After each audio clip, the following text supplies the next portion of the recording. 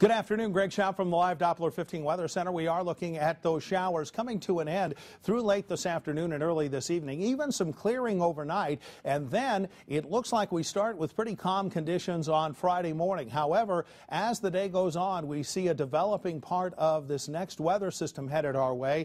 That is going to bring in some showers right around kickoff time for those high school football games. After that, we are looking at some heavier rainfall to start off our Saturday morning, and then some much cooler temperatures. So this weather system kind of coming in two parts today, tomorrow night, and into Saturday morning as high temperatures finally fall into the upper 70s on Saturday and lower 70s on Sunday.